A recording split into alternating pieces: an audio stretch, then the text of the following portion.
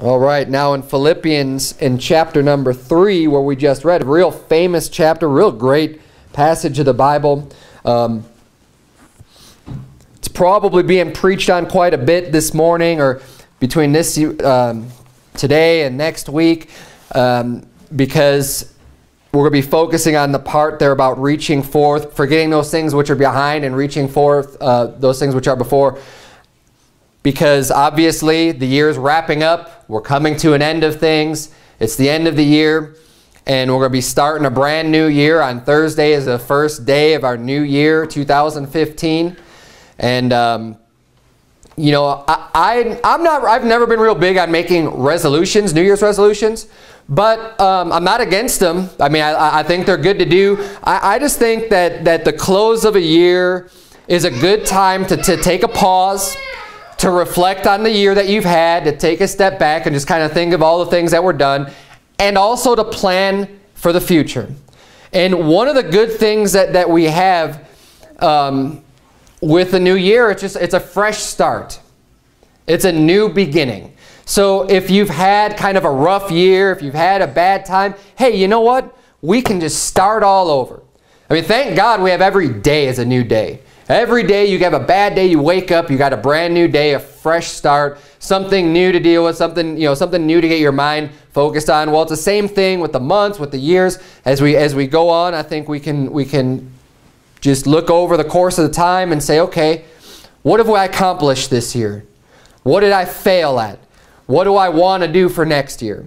And I do believe whether or not you do it at the start of the year or whatever, it's inconsequential. I just think it's a good time to do it. But we all ought to have a plan for our lives. Think about the things that you want to accomplish.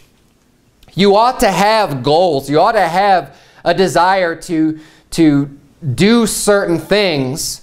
And I'm going to be focusing on the spiritual things, obviously, this morning in church. Those are the most important things anyways. But you know, on your job, at work, at my work, there's goals, there's things that I need to do, there's tasks I need to complete. And as I work, you know, I'm going to be more effective when I have a plan in place on how to do it. Instead of just going in it all willy-nilly and just haphazardly and not really knowing what I'm doing and just kind of, you know, winging it, so to speak. If there's a plan, it's going to be a lot better for me to accomplish the task I need to get done. That's at work. Well, the things that we have to do for God, they're work also. So we ought to have a plan for ourselves on how to get things done. Now, oftentimes things don't go according to plan. You have to make adjustments. It's easy to get sidetracked. You know, I could look back on some of the things I've wanted to do this year with the church and with serving God, and I've gotten sidetracked on different things. But, you know, hopefully we can learn from our failures, learn from the things that we've done wrong, and keep moving forward. And that's the most important thing, is to make sure that our eyes are always focused forward, and that we're not looking back. You know, maybe 2014 was a great year for you. Maybe it wasn't. I don't know. Everyone has different years. I'm sure some of us have had really good years and some of us didn't. But look at verse number 13 here, because it's important not to lose sight of this in Philippians 3, which is why I chose this chapter to read from. Philippians 3:13 says, "Brethren, I count not myself to have apprehended, but this one thing I do, forgetting those things which are behind and reaching forth unto those things which are before, I press toward the mark for the prize of the high calling of God in Christ Jesus." See, Paul had for himself a mark. He had a mark. He had a point set out before him. He had something it's a goal, if you will. Now, the Bible it's not using the word goal, but that mark that he set out before him, that's a goal. It's something that he's looking for to apprehend. He's looking to attain this mark, this prize of the high calling of God in Christ Jesus. He's had it set out before him. And that's why he says, you know what? I forget those things that are behind. You know why? Because there's nothing you can do about them now. Once it's in the past, it's over.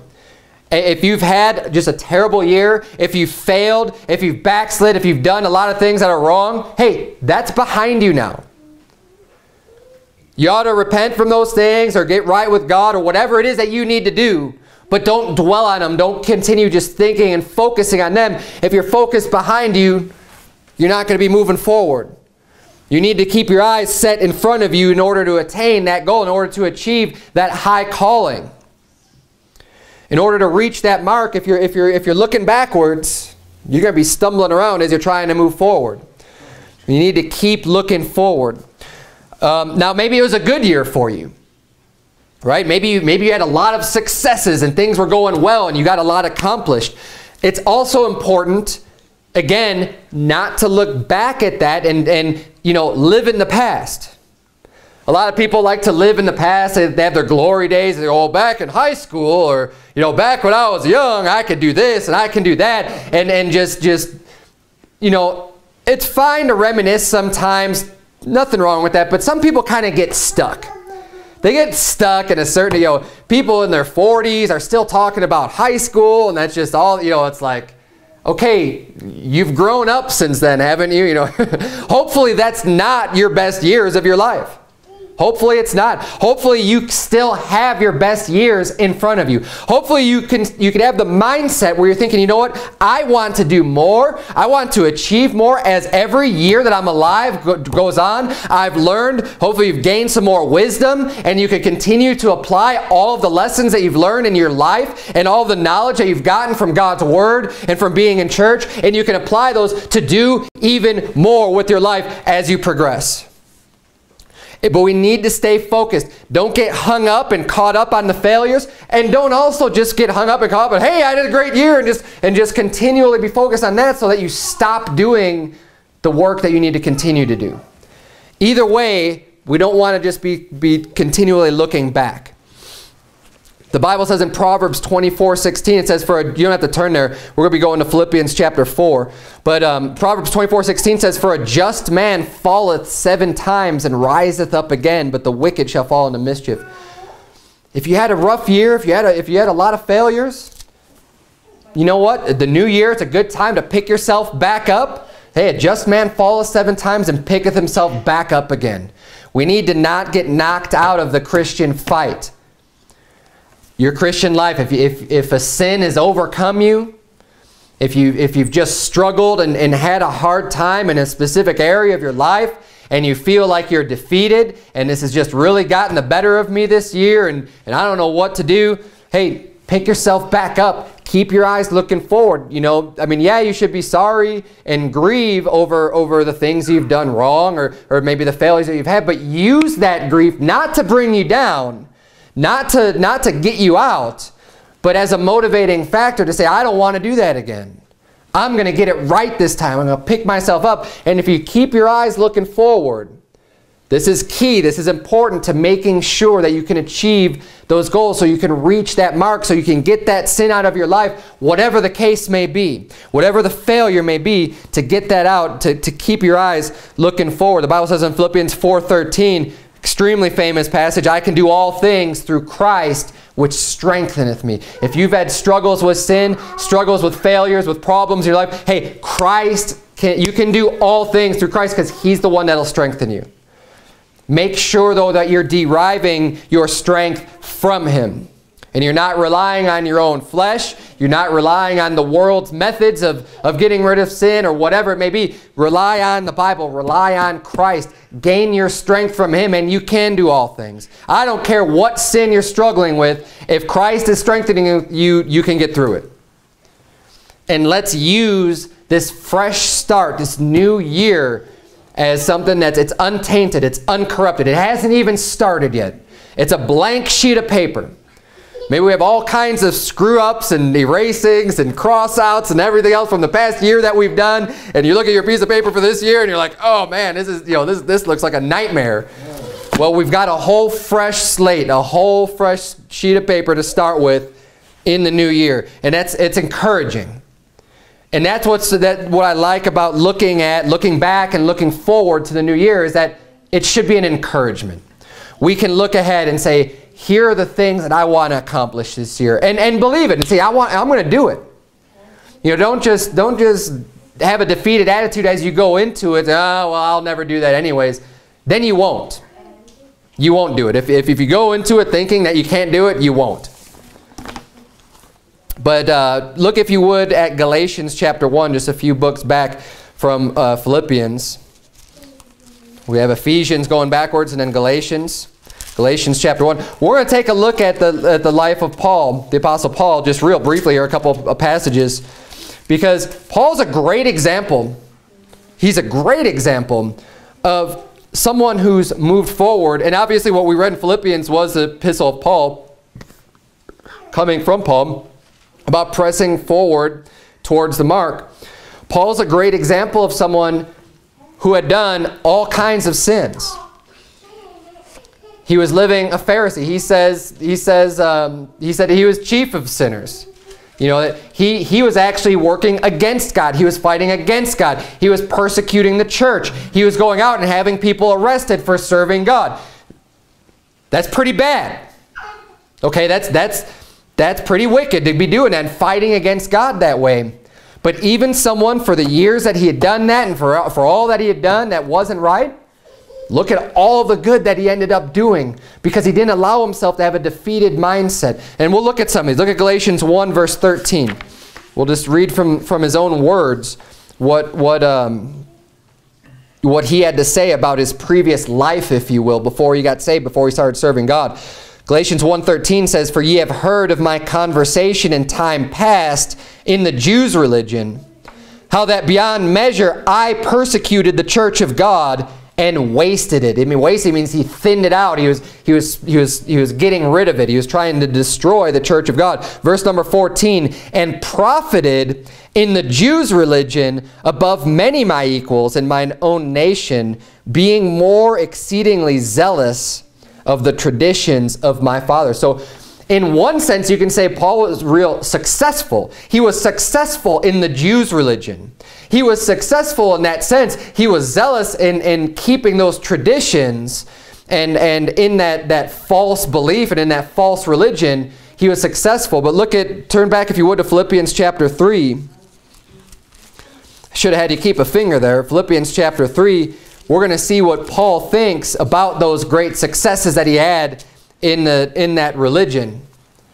Philippians 3, we're going to look at verse number 5. We already read this, but we'll read it again. Philippians 3:5 says, he's talking about himself. He's talking about, he said, "If any man think they have whereof to glory, I'm more in the flesh." He's talking about if anyone thinks that they can achieve so much and they're such a great person in the flesh, he's like, well, I'm even more. Verse number 5, "Circumcised the 8th day of the stock of Israel, of the tribe of Benjamin, and Hebrew of the Hebrews." So his lineage is good. He's of the tribe of Benjamin. He's of the stock of Israel. He's like, "I was circumcised the 8th day according to the law, as touching the law, a Pharisee. Concerning zeal, persecuting the church." We read that in Galatians 1. He was zealous. He was persecuting the church. He was wasting them. "Touching the righteousness which is in the law, blameless." So according to their law and what they were following, what they considered, being a righteous person, yeah, he was blameless. He was following their law to a T. Now, was he following the law of God completely perfect and being blameless in that law? No. But as a Pharisee, according to their traditions and the things that he was doing, and if you remember, the Pharisees, one of their traditions was, they said if my mother or father might be benefited by anything that I give them, that they called that korban, which is a gift.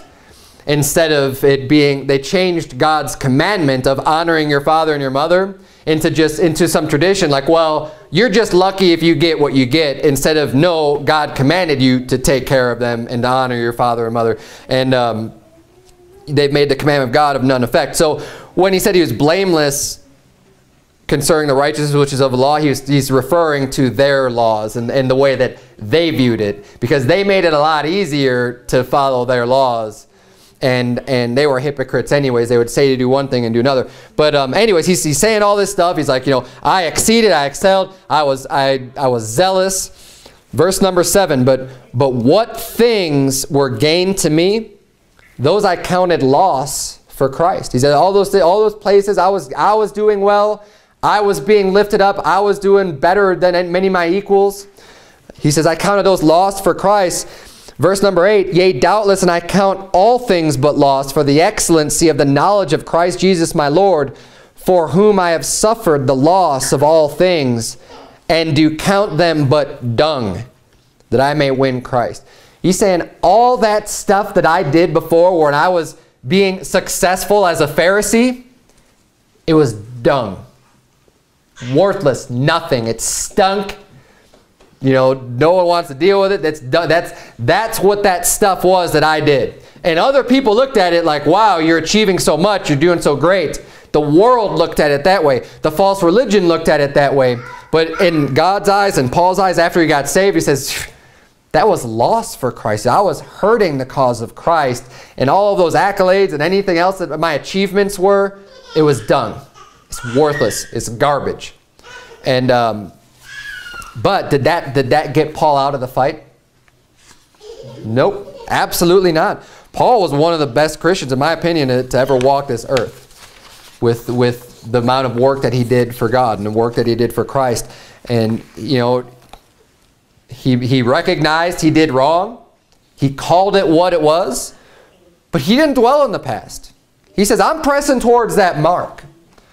I'm looking forward. And it was evident in his life too. He didn't just say those words, he meant it. Those words are easy to say. It's easy to stand up behind his pulpit this morning and preach that. It's easy to say, hey, we need to be looking forward. It's a whole nother thing to do it. And this is one of those sermons that you have to make the point. You have to decide in your heart, and you have to make the application for yourself.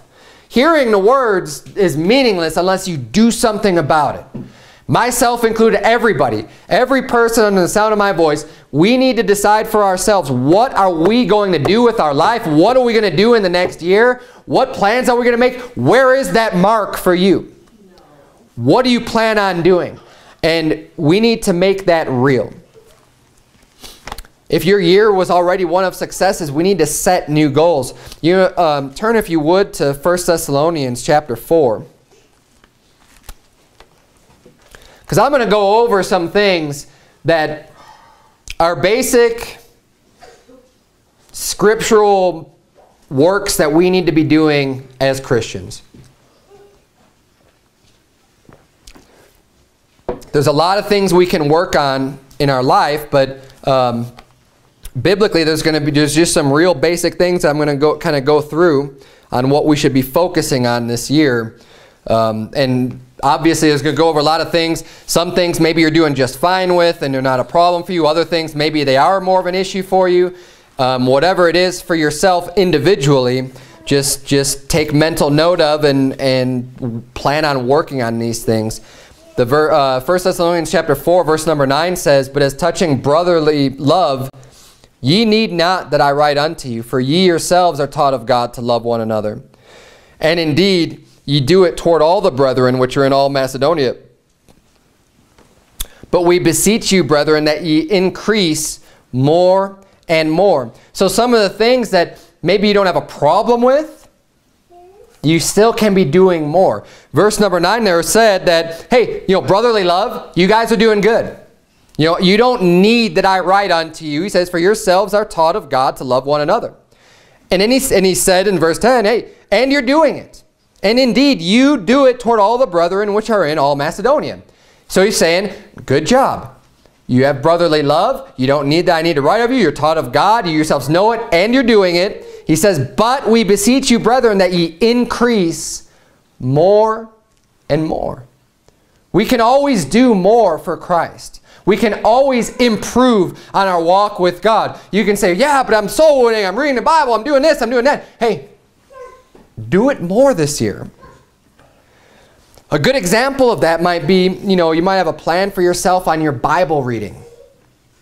And a common goal that people do, especially when you're getting started, is with Bible reading is reading the Bible once in the entire year.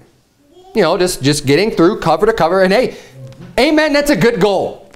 That's a great goal. I wish that every Christian at least did that. Everyone who's saved would just once a year go through the whole Bible cover to cover.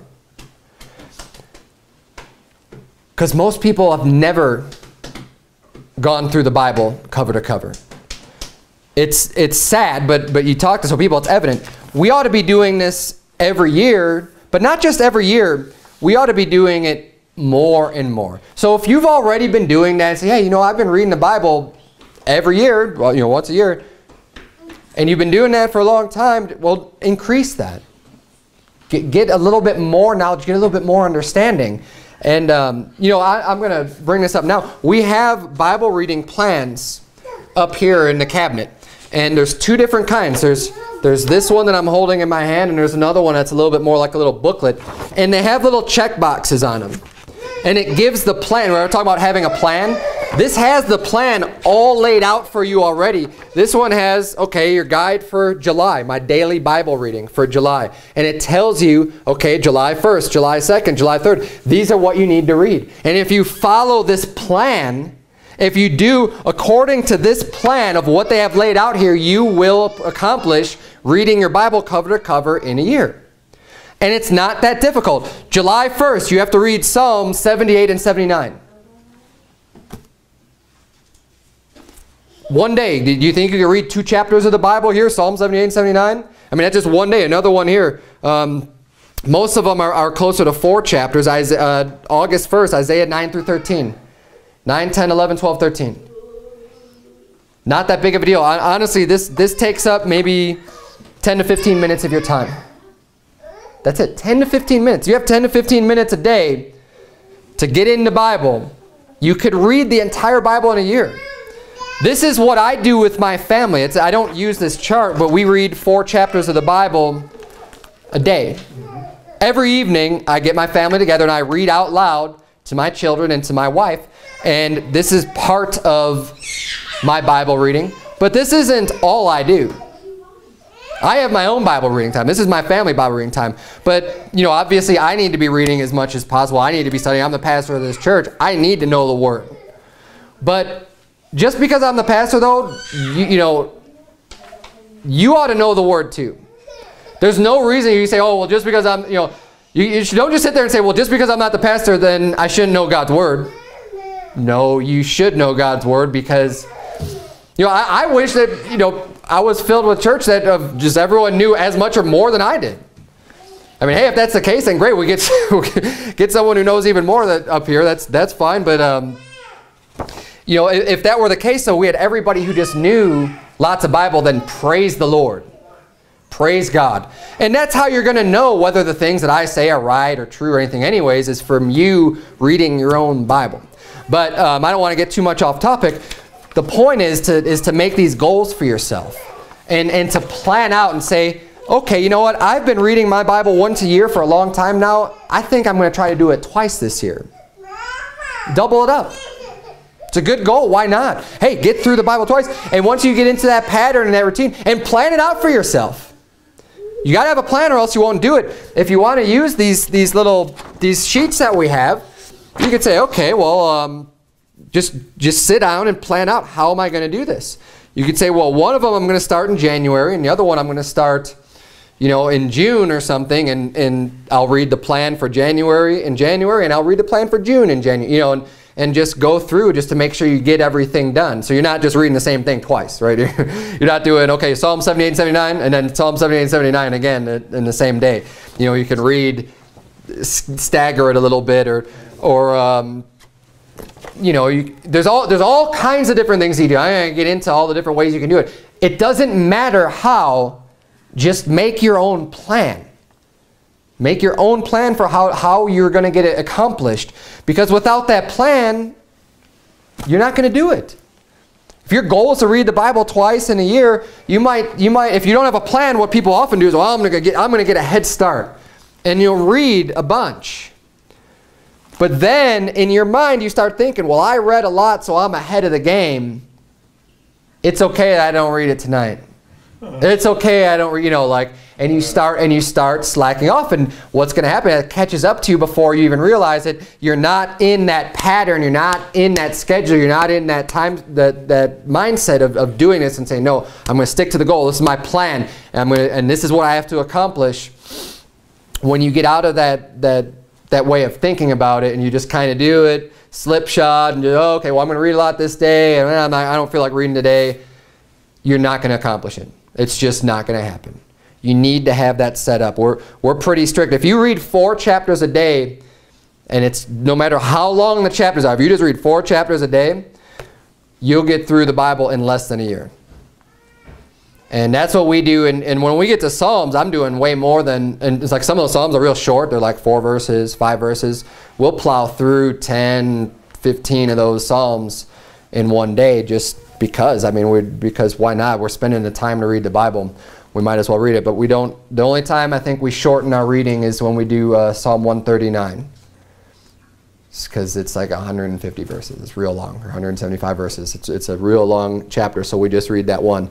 But we're making up for it the rest of the year. But regardless, I mean, you make up a plan that's going to work for you, but make sure that you have a plan. Now, it's important when you're setting goals for yourself, when you're setting up your plan, try not to get overwhelmed. There may be a lot, maybe there's, you know, we're all at different levels in our Christian life as well. Some of us may have more things that we need to work on, more sins to get out of our life, more prayer and reading and all these other things that we need to work on. Don't get overwhelmed. Pick out the things that are most important for you, that you think are going to have the most impact on your life. I mean, for like if you have a big sin, hey, focus on getting that sin out of your life, you know, or whatever it may be. If you've never read your Bible cover to cover, hey, make that a priority, that you get through that. There's things like that. You know, don't get overwhelmed and say, wow, well, there's so much that I need to do. Getting overwhelmed is going to help you get defeated. You have to take them one at a time. Make a list. Just say, okay, these are the things that I want to work on. And spend most of your time focusing on one of them, and you could focus on some of the other things as well. But don't spread yourself so thin that nothing gets done.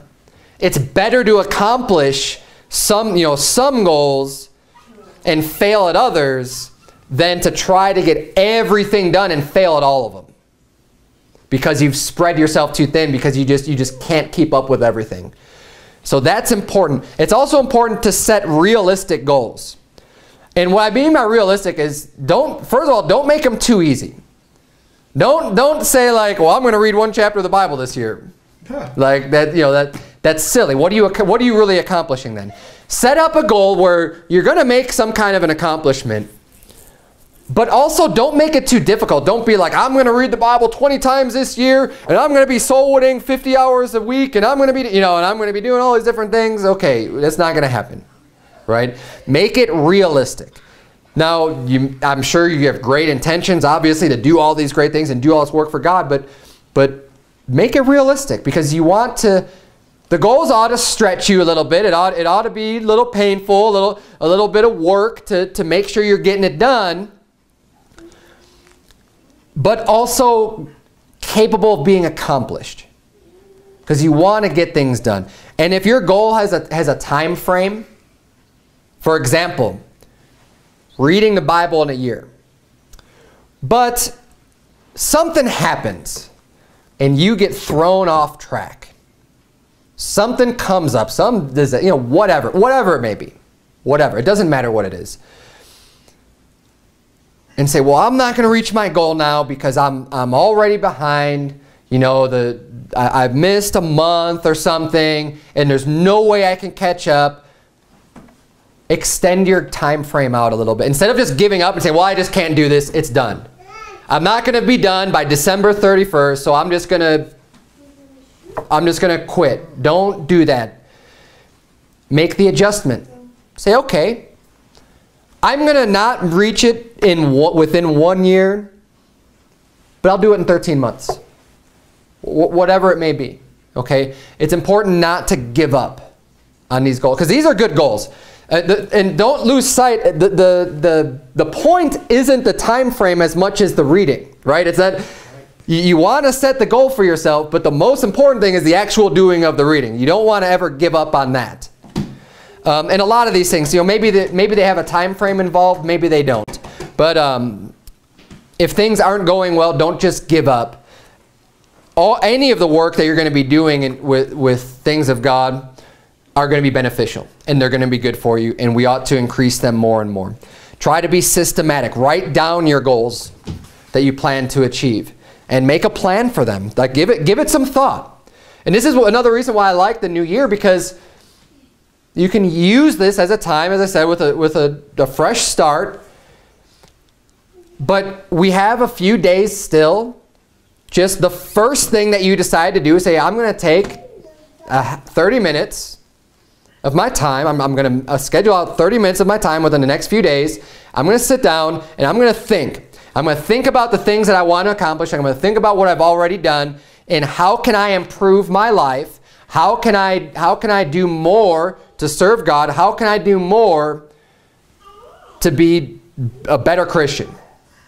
And think about those things individually for yourself. Write them down. Think, okay, well, this is what I'm going to do to improve in this area. God's worth that time investment. And it'll help you then to maintain that focus, hopefully, throughout the year. Now, here's some examples of things that you can focus on. Obviously, getting sin out of your life. If there's a specific sin that you're struggling with, that you have a hard time with, I've gone over in the past different sermons on how to deal with getting sins out of your life, memorizing scripture, spending your time doing other things so that you're not tempted to do, trying to get rid of as many temptations as possible that might lead you into whatever sin you're struggling with. Whatever it is for your case. There's ways of doing that. But if that's what you're going to focus on, then, when you're removing something, it needs to be replaced with something else. Otherwise, you're not really going to remove it. It's not really going to go away. So when you're trying to get sin out of your life, again, whatever that may be, there's generally different time frames throughout the day where you're going to be more prone to do certain sins than others. I mean, whatever it is. I mean, if people drinking alcohol, for example, typically happens in the evening, right? I mean, unless you're an alcoholic and just starting off your day with booze, generally speaking, people drinking in the evening. So, okay, in the evenings when you would be doing that, right, fill that time with something else. Come up with something else to do if it was a time. Well, I always meet my buddies at the bar to watch football on Sundays or whatever. Go to church on Sundays, okay? Instead of going out to the bar to meet up with your buddies. Whatever it is. Or I don't know. I mean, at dinner, I always have a glass of wine. Well, get the wine out of your house to begin with. So if it's not there, you can't have it with your dinner. Whatever the case may be. Okay, that's just one example. There's so many different things to go to. I'm not going to preach all about sin. But focus and make a plan. Make a plan and say, how am I going to eliminate this sin? What am I going to do about this? How am I going to work on this? And try to figure that out and put that plan into action. And also, if you do that today, you don't have to wait for January 1st either. You don't have to wait. Don't put off your start date. You might as well just get a head start on it and do it now. Even if it's Bible memory, I don't care what it is. Get started on it right away. Why not? There's no reason not to. The time frame doesn't matter as much as the actual doing. Other things you go around. Okay, maybe church attendance. Maybe church hasn't been much of a priority, and you're here, you're not here, or whatever. Bible talks about being in church is important and not forsaking the assembling of ourselves together. And if that's an area that you think you need to improve on, just, again, work with your schedule. Maybe you work. Maybe you're doing other things. Make whatever changes might be necessary to come to church more frequently. Bible reading. I went over that quite a bit. Bible studying.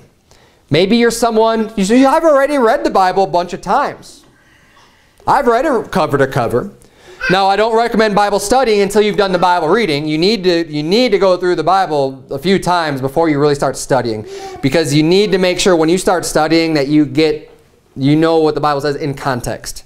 That you're already familiar with just through reading of what the Bible's saying in general. Then you start doing the studying and looking up different topics. And if you haven't done your own Bible studies, hey, do them. Whatever topic is interesting to you, say, hey, I want to look up all the, get a concordance. There's all these different tools you can use.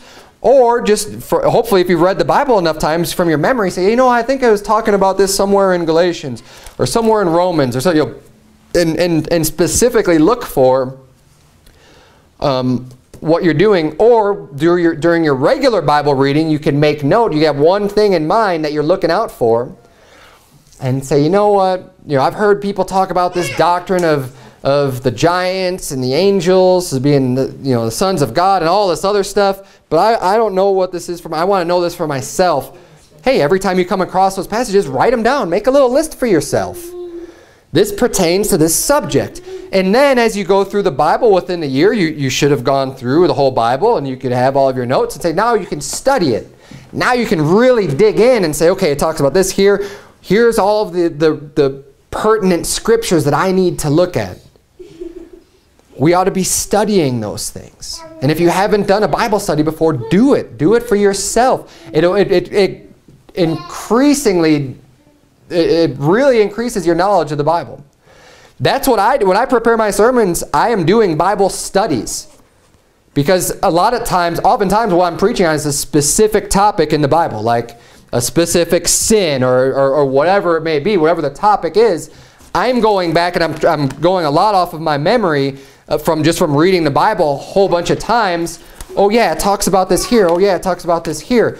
Philippians 3 was a no-brainer for this sermon this morning. Okay? That was easy for me because I've read it so many times, a familiar passage. Yeah, this is a great example, biblical example to use to express the point that I'm trying to make here. It's a great truth from the Bible about Paul, trying to reach that mark and setting that goal and keeping his eyes forward. All those, that's all truth found in the Bible. But Bible studying, Bible memorization, another important aspect of the Christian life. And again, these are, depending on where you're at spiritually, maybe you just need to focus on the reading. Maybe you're good with the reading. Hey, I'm doing good. I'm increasing more still. Work on the studying. Work on the memorization. These are all important things. Soul winning. Preaching the gospel to every creature as we're commanded to do.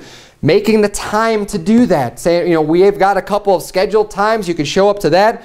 Or you can just say, well, I can't make it to those times or for whatever reason. But, I do this other thing. I'm always at this place, I'm always at this park, I'm always at wherever, and I'm going to make it a point to approach people and actually, try to give them the gospel. I'm going to do these things. I'm going to incorporate this more into my life. I'm going to be focused on this more, because if you're not thinking about it, you won't do it, especially with soul winning. If you're used to doing your daily routine and you come into contact with people, maybe you go grocery shopping or whatever, if your mind isn't on the things of God, if you're not thinking about the Bible, if you're not thinking about God's Word, you're probably not going to be talking about it to anybody either. It needs to be a concerted effort. These things don't just happen by accident. Getting somebody saved doesn't happen by chance. It requires effort. It requires you to be thinking, hey, I need to preach the gospel to this person. And however you plan on achieving that, if that's something you need to work on, then work on that for this year. Set a goal for yourself and say, hey, I would like to get at least 10 people saved this year, or 12 people saved. That's one person throughout an entire month, every month, to just focus on making sure that I preach the gospel enough times that one person will be willing to put their faith on Christ. Something to that effect. That's one of the reasons why we keep track of the numbers are important, because they refer to people. And it's one of the ways that we can motivate ourselves to saying, hey, I want to, and let me say this briefly about the soul winning aspect and the numbers. Don't get so focused on the numbers and achieving that number goal that you don't do a very good job of giving the gospel just to say, oh, this person got saved, when they didn't. That defeats the entire purpose whatsoever, because then that number is meaningless. If the person doesn't get saved, that number is meaningless. It doesn't even count.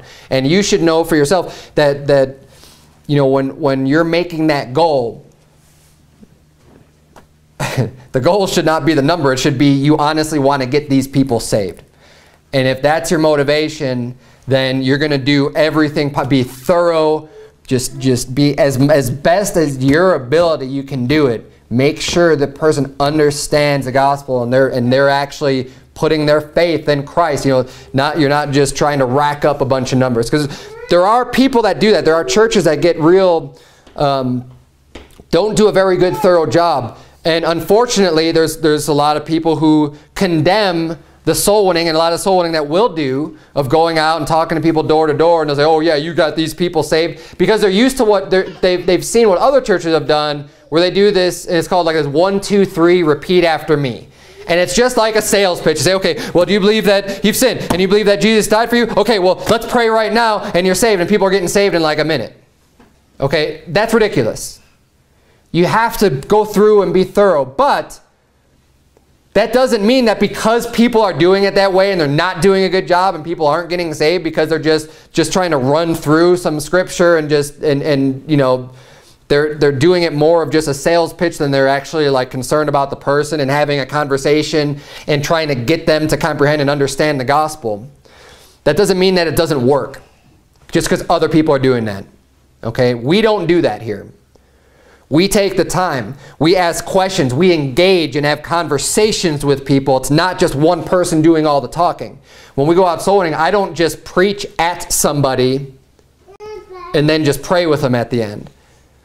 I speak and communicate with them and talk to them and say, you know, here's an example. What do you think about this? If a person were to do this, and you know, if they were to believe on Christ and then they were to go out and sin, do this other stuff, and you know, like what do you think would happen to that person when they die? Would they go to heaven or hell? And get them thinking about it, get them engaged, and see what they're really thinking out of their heart. Is that faith in Christ enough, or do they actually have to do works?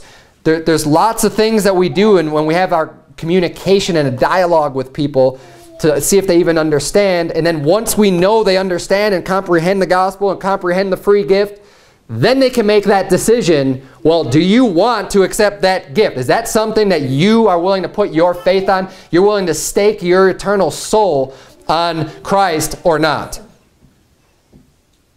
And once they have that understanding, then they can do that. But that's how we do the soul winning. So when you're making a plan for yourself, obviously it needs to be along those standards. High standards of being thorough with the gospel. And keep that in mind then when you make your goal and say, okay, well, this is what I want to do. These are the people. I want to reach at least this many people in the year. And make that plan for yourself. Prayer. Another important part. This is something that I've struggled with from time to time. It's, but it has to be done. It's important. And prayer works. Prayer, God answers. God is a God that answers prayer. I love that God answers prayers. We have to, if you don't ask for things, oftentimes you won't get them. We see men in the Bible praying for an hour. An hour of their day spent just praying. Think about that. That's a significant chunk of time. But that's how important prayer is in their life. How important is it to you? If this is an area, maybe there's a lot of things that I mentioned, and you know, I'm doing good in a lot of those areas. What about prayer? What about preaching? Okay, this is specifically for the men because, you know, there may come a day, wouldn't be outside the realm of normality that I would be too sick to preach, or that something would come up where I'm not going to be able to make it to preach in a sermon. Now, it doesn't mean you're going to take over and be the pastor of the church and everything's going to run, but men ought to be prepared and ready to preach in case something comes up. So you could run the service, you could take over and you can preach a sermon, you could have a message prepared, you could have something ready to go. I know this is something that I was tasked of doing in my former church before I became a pastor. I always had a sermon ready to go that if I was called upon, if something came up, and it happened periodically, where my pastor was unable to be at the service. Whether it be due to illness or some other event that came up that was just, you know, I mean, that prevented him from being there, I was always ready. And the men in this church need to be ready to do the same thing so that we can continue. You know, church isn't all about me. It's about us coming together. So if I can't do something for some reason, someone else needs to be prepared and ready to stand behind the pulpit and preach a message. Now, you know, whatever it is you're capable of doing, great, but we can't just say like, well, church is canceled. You know, we ought not to, because Pastor Berzins isn't here preaching, and it's a good skill to have anyways. Being able to preach the Bible, being able to preach a message, and song leading as well. You know, that's another thing, and I haven't. I think I'm going to be doing some classes on that pretty soon, just so that we can do some real basics on leading the songs. It's not that difficult, but there are a few little points and keys and tips that you can learn that would be beneficial for that. But let's look at, turn if you would to 1 Thessalonians chapter 5. I think you were just in chapter 4, if I'm not mistaken. 1 Thessalonians chapter number 5.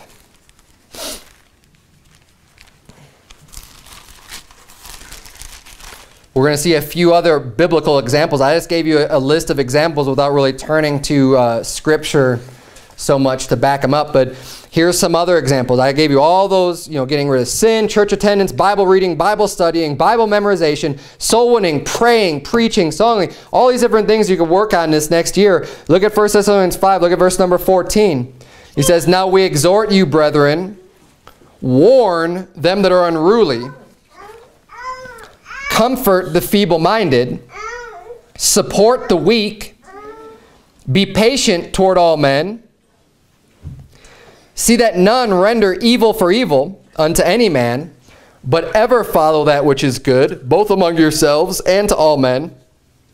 Rejoice evermore, pray without ceasing, in everything give thanks, for this is the will of God in Christ Jesus concerning you. Quench not the spirit, despise not prophesyings, prove all things, hold fast to that which is good. Abstain from all appearance of evil." Okay, these are all things that you can work on as well. They're all important parts of our life. Giving thanks, praying, not quenching the Spirit. Quenching the Spirit means, hey, you've got the Holy Spirit inside of you. It's trying to lead you and guide you and help you to learn, understand, and pushing you to do things. Don't quench that. Don't say like, no, I don't want to do that. And resisting and going against the Holy Ghost and quenching it so that you're not allowing yourself to be led of the Spirit. Not rendering evil for evil. It says, warn them that are unruly. Within the church, people who are, you notice they're starting to get a little bit out of hand. They're starting to do some things that they shouldn't be doing. Give them a warning. That's out of love. Comfort the feeble-minded, support the weak, be patient towards all men. These are all areas of our lives that we may struggle with individually. Just trying to give you some more ideas of things to look at. We all need to grow.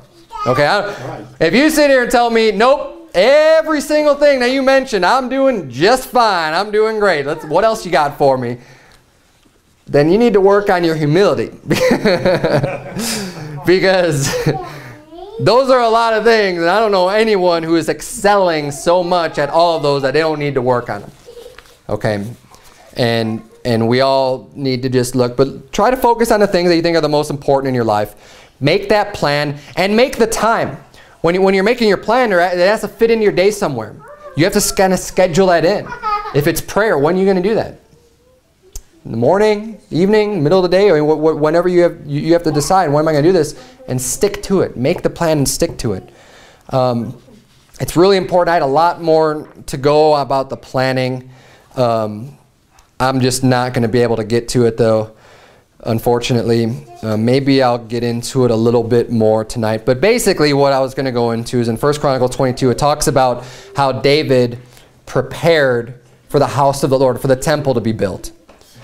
Preparation is key, and again, I can't overstate this on how important it is. If you want to do something with your life, if you have a goal, if you want to do something great for God, something big for God, you have to have a plan.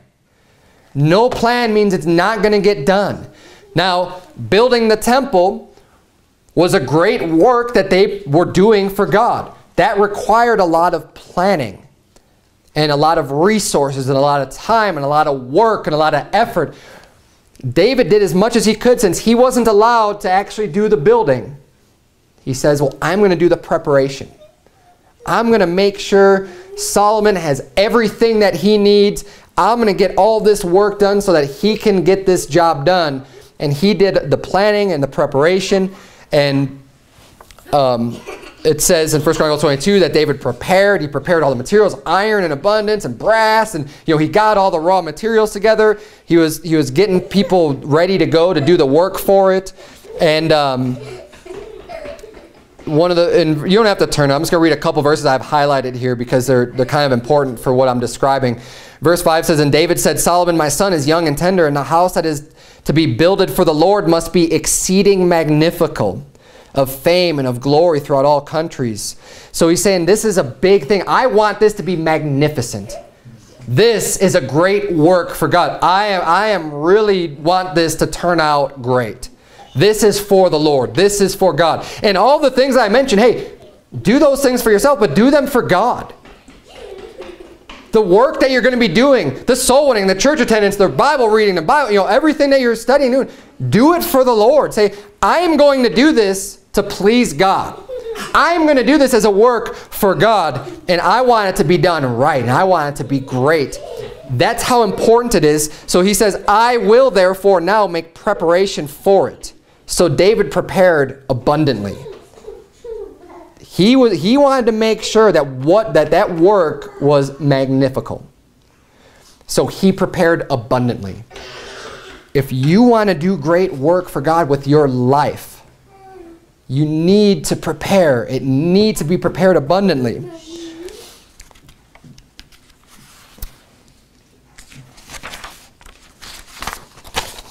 And then at the end of that chapter, he says, now set your heart and your soul to seek the Lord your God.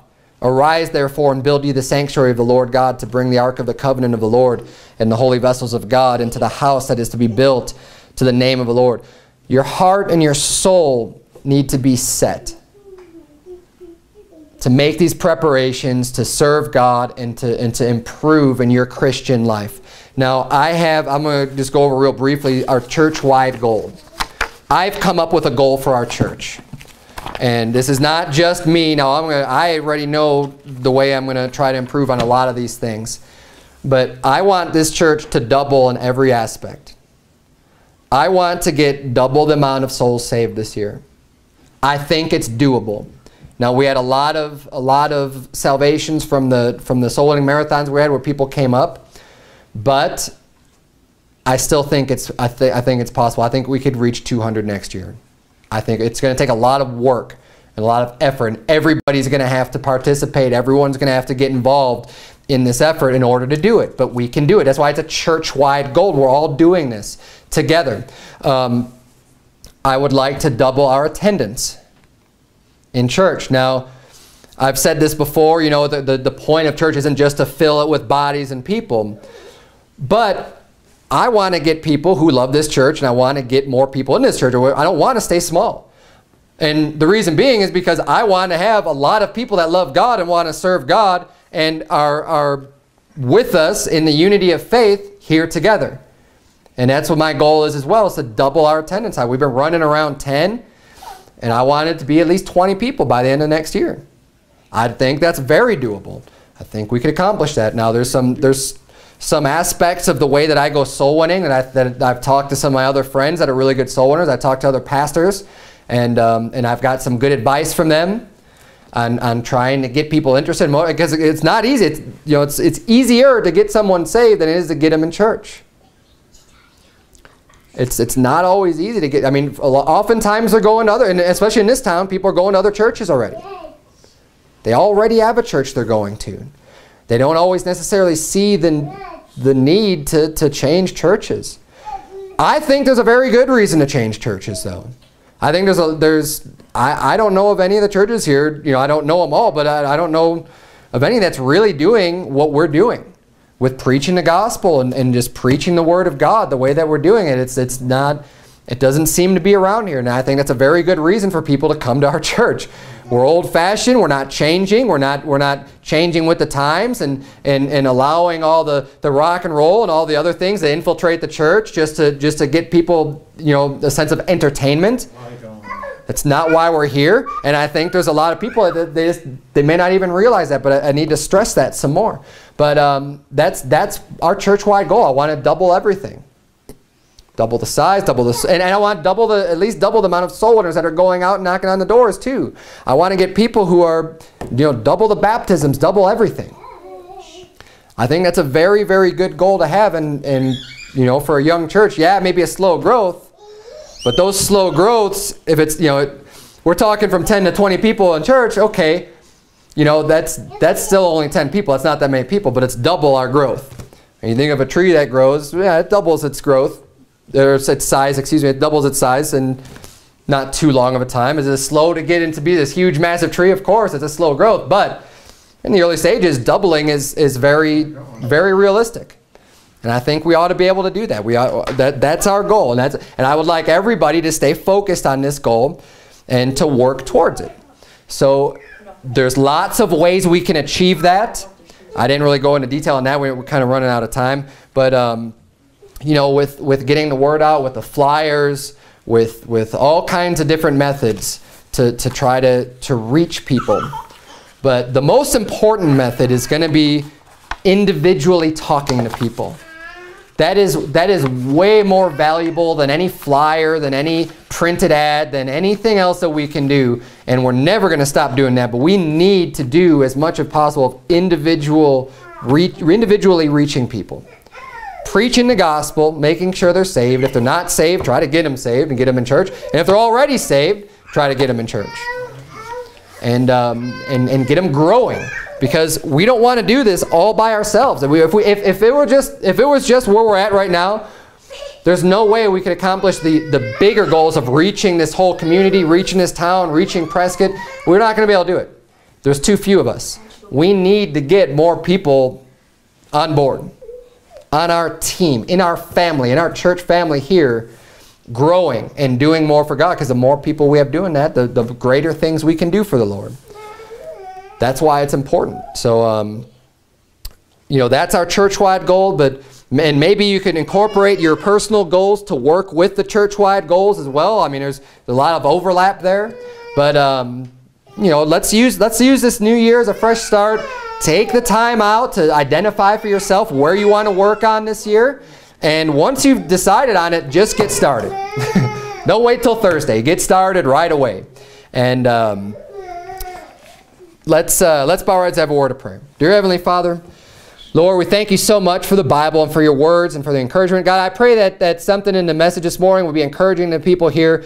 Help us all to be motivated to do more for you, dear Lord, to work harder, to just get a lot of things accomplished that will bring honor and glory unto your name, and that would prevent people from going to hell. And that, Lord, we want to be pleasing to you. We pray that through all of our goals and our planning, that you would be leading us and guiding us and instructing us every step of the way, dear Lord. Without your power, we can do nothing, but with Christ, you know, we can do all things through Christ, which strengtheneth us, dear Lord. And we thank you so much for that strength and for the power of the Holy Spirit, dear Lord. We pray that you would please just send us out under that power to accomplish more in 2015. It's in Jesus' name we pray. Amen.